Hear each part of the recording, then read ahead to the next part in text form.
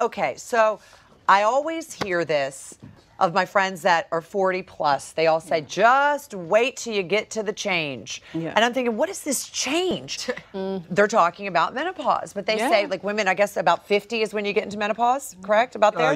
But you start perimenopause in your 40s, actually. Okay, well, that's what they're talking about. So they say when you get to that point, it doesn't matter.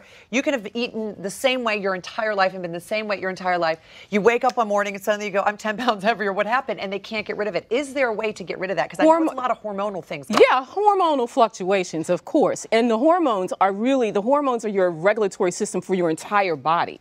And they really can impact or impede your weight loss. So the first thing I want you to do is to eat a protein-rich breakfast with some fiber.